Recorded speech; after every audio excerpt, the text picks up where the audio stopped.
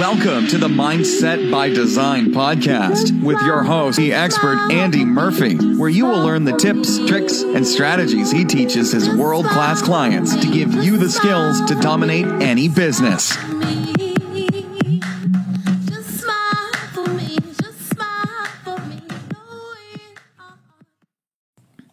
What's going on, Mindset by Design crew, and welcome to episode 332. Hope you're amazing as always. Do you know what? Today, I thought I'd put a little quick episode out for you. Why? Because you know what? If you're a first-time listener to Mindset by Design, then welcome. Always awesome to have a new listener. What we're here about at Mindset by Design is about building new behaviors, new ways of thinking, feeling, and acting using many different modalities, from NLP, which I'm a world-class expert at, neuroscience concept, behavioral psychology, we're dealing with the conscious, unconscious mind, sprinkler spirituality, quantum physics, wherever you want to go to create absolute world-class performance. I've done this game for 19 years all over the world, and I just want to help you. And so if this is the first time, then go and check another episode out. We've got so many. We've got 331 other episodes, and this is just a short one today. But why am I doing this one today? Something that I'm a massive, massive believer in is that we stand on the shoulder of giants. What does that mean? It means that we learn from the people who have come before. It means that we learn from what their mistakes were, who they were as a person, and what they accomplished in the world. And that's really powerful. One of the most amazing things that people have done is, memes, quotes, memetics, right? That's what a meme is. It actually comes from a Selfish Gene book, and it's about self-replicating, right? That's what memetics come from. That's memes, by the way, just in case you didn't know. But what I wanted to share with you, memes and quotes, they're like a screenshot or a selfie, right? They give just a glimpse into someone's thought patterns. Now, it doesn't mean that the whole person is awesome by any means. It doesn't mean that at all. What it means is that we can take a little glimpse of how they perceive the world. And quotes get butchered and all the rest of it. Sure, of course they do, But I think these are cool. You know what I mean? Everyone loves a good quote. It inspires us, it motivates us, it can make us think about life a different way. And sometimes we just need a little, do you know what I mean? We just need a little something to make us feel good. Who better, right? If we go back through history, Leonardo da Vinci. He kind of was quite clever, wasn't he? You know what I mean? He kind of did some cool things. And if you don't know Leo too much, Leo, he's my mate, you know? That's why we're calling him Leo now. He'd be L next. Hey, what's up, LV? That's not LDV. Yeah, that'd be more right. So we're just going to play. It's actually a cool YouTube channel.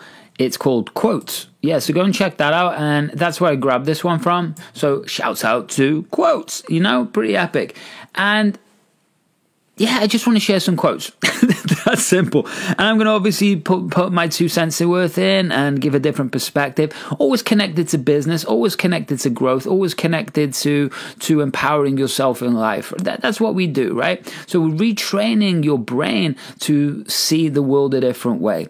And when we can just use quotes, for example, yes, we're only activating the conscious part of our mind, but that conscious part of our mind can actually allow us to change focus. And when we change focus, it doesn't mean that we're creating deep change or nothing like that, but it can allow us to see a different perspective and then therefore feel a different way in that moment.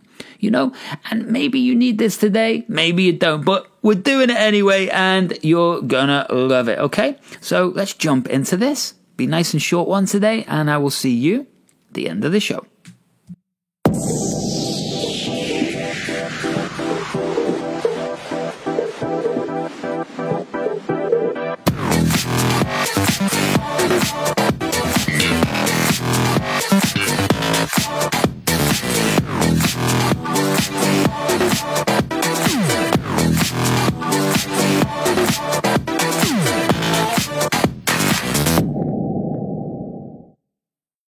Iron rusts from disuse.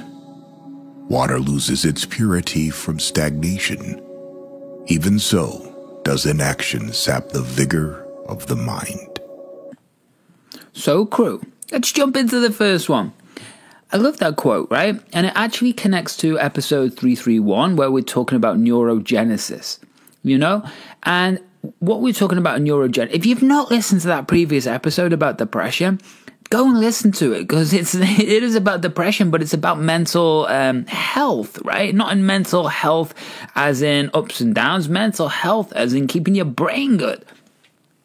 But neurogenesis only occurs when we are doing action, right? So that's what they're talking about. And guess what's produced through neurogenesis? New cells, which mean new neurons, which create also what? Yeah, serotonin and all these things, happy chemicals and growth of the brain function.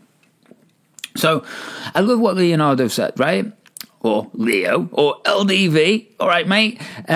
What it means is that, yeah, we have to take action. And one of the things that we do know is that if you're in depression or sadness, or you can't get overwhelmed, what happens actually, moving the body and taking physical action starts to activate different parts of us, right? So we can then feel better.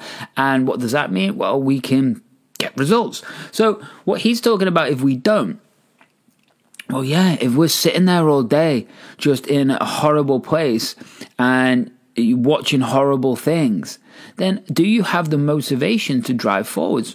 No, right? So what we need in life is a vision, a goal, a mission, right? A mission. Our brain is goal-setting machine. It is a goal-setting machine. And without that goal, then we're not going to move forwards. Now, you might be going, Andy, I don't believe in goals. Yeah, there's a lot of that out there. But what would happen if your goal was to pick your pen up or put your shoes on, right? It doesn't have to be this big lofty thing. So there's difference between visions and goals, and there's difference between micro decisions and micro habits. These are all different conversations. But what I want you to understand is that what he's talking about is get off your ass. If you're feeling low today, then do one thing that's going to move you forwards in a positive direction. That one thing will start to connect or link your synapse connections, your brain, and it will start to create a new pattern. Try it. Time stays long enough for anyone who will use it. Hey, these are looking like the short quotes, right? So here's another one. So what he's talking about here is the theory of relativity by Einstein. What does that mean? Time is a perception, and it's a perception to whoever is experiencing it. So you're standing on a platform and there's a train go past. You looking at that train, it goes very, very fast, right? So the time perception is very, very fast, but the person on the train has a different perception.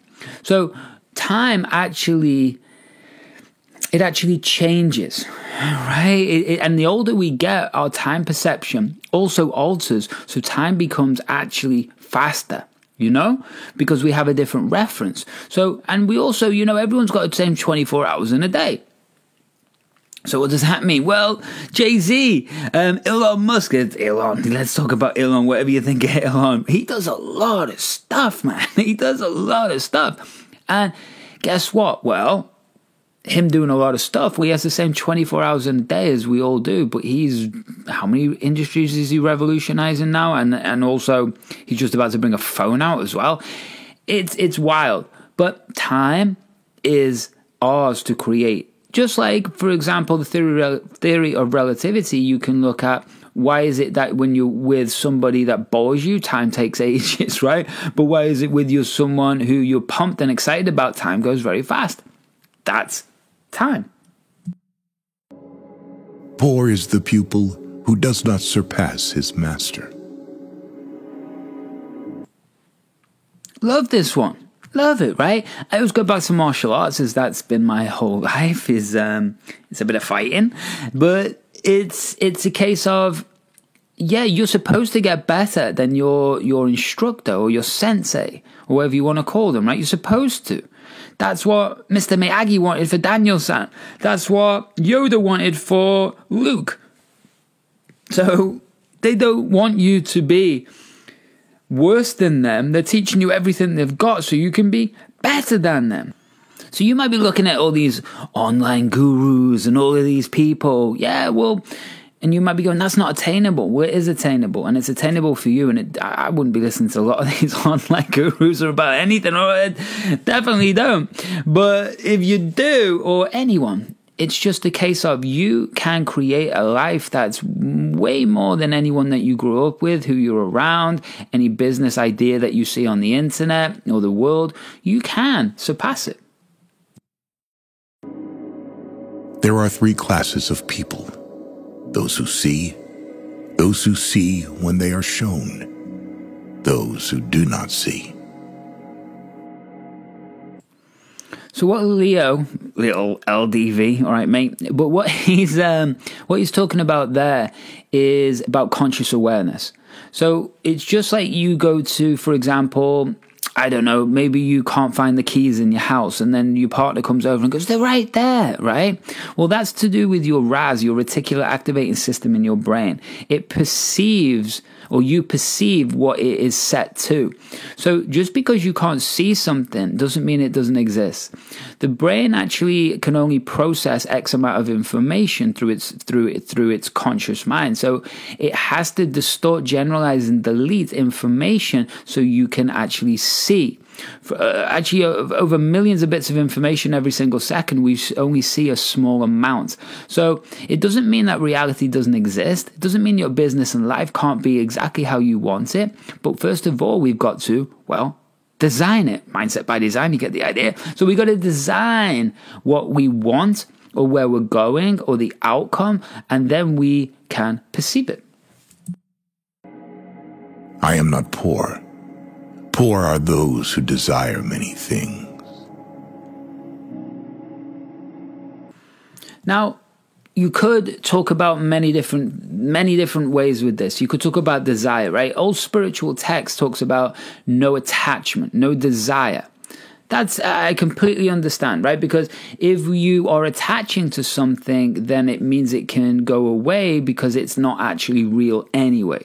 So it can cause damage in you. The other side is desire is actually in I'm not sure if it's Sanskrit or it's actually from it anyway. It's old knowledge text. Desire actually means from the Father.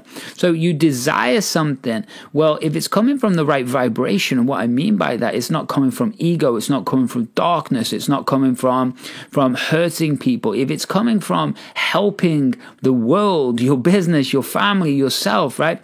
Then in a beautiful way, then that is a desire. And I desire to have a beautiful life so I can help millions of people. That's what I desire. Now, if I'm attached to that, or I'm trying to accumulate off that, then that's a whole different desire. So desiring means no attachment to me. Okay, so does that make sense? I hope so. Our life is made by the death of others. Well, that's a nice happy one, Leo. Come on, mate. I'm teasing. What he's talking about is what I was talking about before, standing on the shoulder of giants. And that's the case, right? It's even after we've gone, what our idea should be on earth is to leave the world and our families with more knowledge, money, and happiness than we did before. That's it. So we learn from people who have gone before. We learn, just like from Leonardo da Vinci that we're listening to right now. I'm not sure that's his voice like, but we're listening to him right now. And at the end of the day, that is, we're learning from his wisdom. And that's how we learn from people who have gone before us. Wisdom is the daughter of experience. I love that one too, right? Because wisdom only comes through experience. It does. You can't be wise at something if you haven't had the experience. Hence my issue with the coaching industry and the marketing industry in general, right? These people have not well, they don't have years and thousands of clients of experience, right? And unless someone has taken you to where you want to go before, then you shouldn't be using them or hiring them. That's why I've done this for 19 years. I've worked with thousands and thousands of people. I've worked with royalty. I've worked with billionaires. I've worked with world champions. I've worked with NBC stars.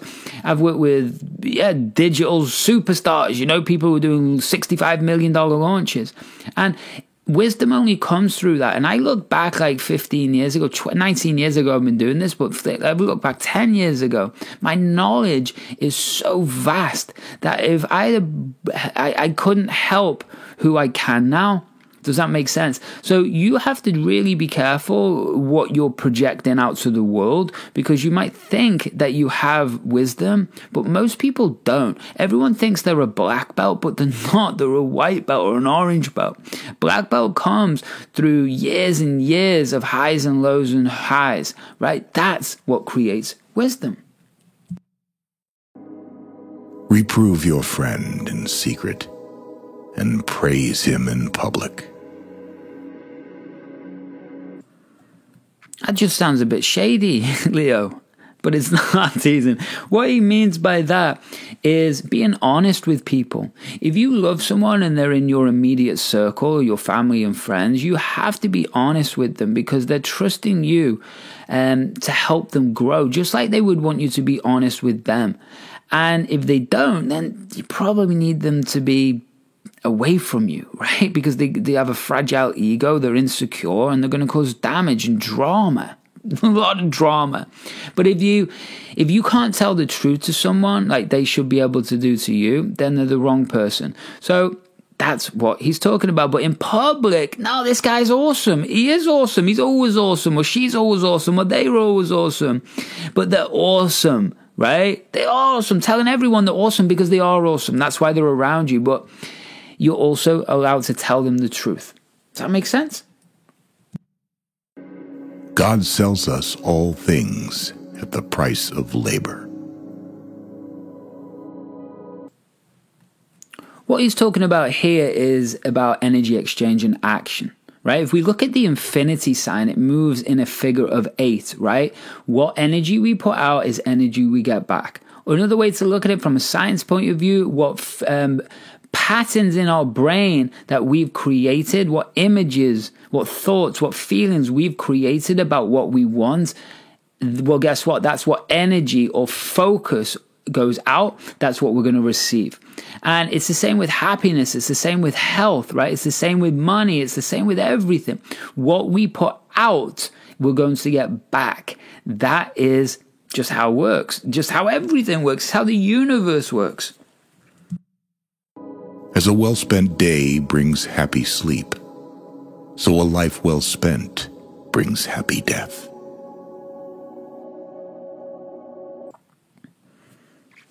What he's talking about there is fulfillment. Do you know, fulfillment is a very different thing. I've seen thousands of multimillionaires as clients, and not many of them are actually fulfilled.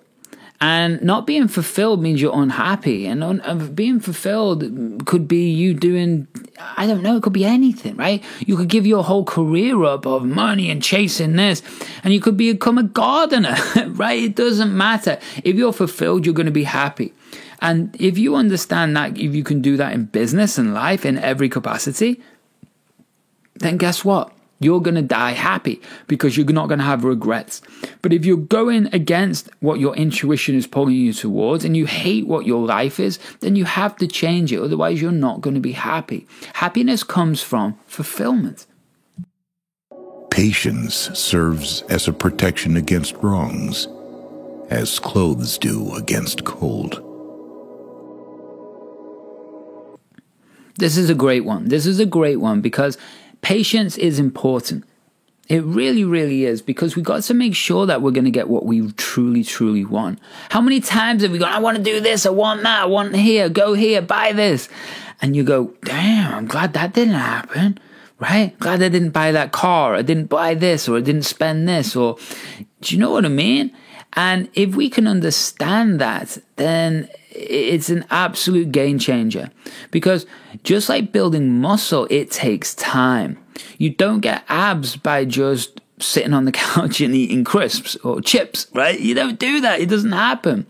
So patience means that we're building the pattern, we're building the habit, we're building the life, we're taking action, we're doing all of those things.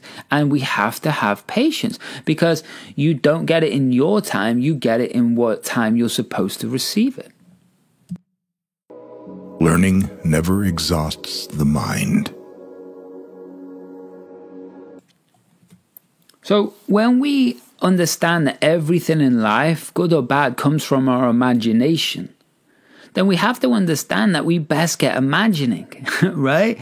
We best use our mind. We best use our genius state.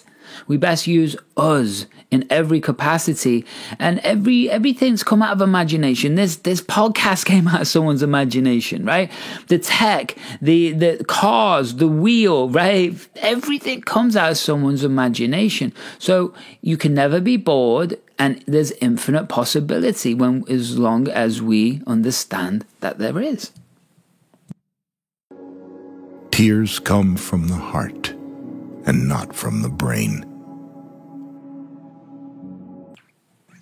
Hey, now Leo's getting deep. Good old LDV. LDV. He's getting deep here, because if we start activating something called the heart brain, we can go into the neuroscience around it, or we could talk about the energetic field that is actually around us, that science actually shows right now. And we can go so many different ways with this. But at the end of the day, it's about only allowing the people around us that we feel good about, that we care about, that care about us. And that is the best way to do business, to do life, to do sales, to do everything, right? And it's also the way that you should be creating products and services and ventures. It's the same thing. It has to come from the heart. If it doesn't come from the heart and you're there for the money, man, you got a lot to learn. While I thought that I was learning how to live, I have been learning how to die. We're all dying. Do you realize that? We all are. Once we stop growing physically, then we start degenerating. So we're dying, right? And you got Bill Gates for sure, that crazy man. Jeff Bezos, that crazy man too.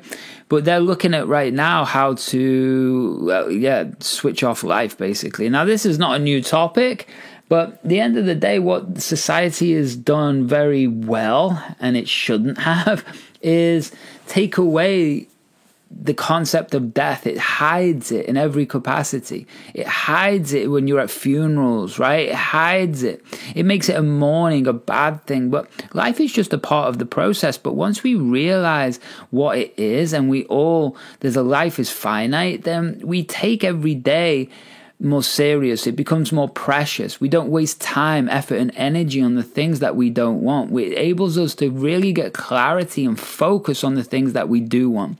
That's the trick to life, right? So as long as you understand that there is going to be an end to this, what you're doing right now, well, if it's not fulfilling you and making you happy, change it. He who walks straight rarely falls. What he's talking about there is the fact that life can be absolutely simple. It can be so simple. But we get in our own way. We get in our own way so much with thinking about the past or the future the wrong way, remembering times where things went wrong. We get traumatized when we were a kid or by certain people. And at the end of the day, if we got rid of all of that noise and we just tuned into our intuition, then what would happen is the things that would appear so easily in front of us, the ideas, the concepts, the people, we would just achieve greatness so fast. So by achieve, what he's talking about is walking the straight line and not going off down rabbit holes of escapism, shiny object syndrome, all of these things, then we would just be where we want very, very fast. He who can copy can do. We don't have to reinvent the wheel with anything. With anything. You don't have to reinvent the wheel with business, life. It's all basically been done, unless you're a superstar like Elon, who's changing everything. But at the end of the day, he's modeled himself off somebody or somebody's psychological tactics. He's grown. It doesn't just become somebody. You build yourself into being that version. And so you, with whatever business or life you're building right now, there's people who've done it before, very similar to how you want it. So if you look at their psychological traits, their belief systems, their attitudes, their values, what they do, their focus, right? And you start adapting that inside of you, you can replicate those patterns inside of you. In neurolinguistics, we call this modeling, and there's deep unconscious modeling that can happen. There's strategies of how to do everything, including making a cup of coffee in the morning. There's unconscious automatic strategies that you probably aren't even aware of are happening. But if we can look inside of those, we can break them down. That's how people can look at modeling wealth or happiness or whatever it is, right? Or health. And yeah, that's modeling, and that's copying. He who wishes to be rich in a day will be hanged in a year. Well, times have changed. You're not going to get hanged. Well, you might some places, but what he's talking about there is shiny object syndrome, get rich quick schemes. That's all the BS that's on the internet. Not all, obviously, but there's so much, right? They're preying on people's vulnerabilities and pressing such pain inside of them and telling them that they can get rich quick, get rich now. But it's not the truth. You might get wealth fast, let's just say, that's money, but you're not getting mental wealth. So we go back to that wisdom and experience thing, because it's like lottery winners, right? How many lottery winners get all of that money and then do what? Yeah, they lose it all. They lose it all so fast because they don't have the wisdom. So again, it's building muscle. It's building brain muscle, life muscle, wisdom muscles. Lots of muscles going on. It is an acknowledged fact that we perceive errors in the work of others more readily than in our own. That's one thing, right? It's such a good thing. That's why coaching is important, right? Think about this. Every Caesar, everybody, they had a crew of wise men around them, a council of wise men to bounce ideas off, to get different perspectives on. Because it's very hard to see things sometimes in your own reality, and you can see it very easily in somebody else's from the outside, that third-party perspective. So, yeah, it's important. Get a coach. Come and join what I'm doing. You'll love it. No counsel is more trustworthy than that which is given upon ships that are in peril. Yes, what he's talking about there is pay with pain. If you don't pay attention, you pay with pain, right? But you also get the truth in those moments, and you find out who the truth people are, and you find out what the reality is of a situation. And at the end of the day, the people that you have around you can't be yes people. They have to be as driven, focused of you and ready for the low times as well as the highs. He who does not value life does not deserve it. I love that one for the simple fact life is precious. It's very precious. It can be gone in an instant. It really, really can. I just had another friend recently pass away, and it's like, there they are, now they're not. There they are, oh, now they're not. Do you understand? So life is very, very precious, but we take it very, very serious. And it is a serious thing, but it's all supposed to be a fun thing, you know? And just, yeah, appreciate every breath you're taking. He who possesses most must be most afraid of loss. Think about that, right? Everybody wants things until they get things, and then you get things, and then it's like all you do is worry about having them. Do you know what I mean? It's like you could have $10 million in the bank, and what would be your focus? Yeah, your focus would probably be making sure that $10 million stays there or it grows. That's what happens, right? If you got a beautiful car, what happens? You are making sure that car doesn't get scratched or damaged or stolen. This is the thing. So when the old texts of every different religion and spiritual text and whatever you want to call it, they talk about not having things.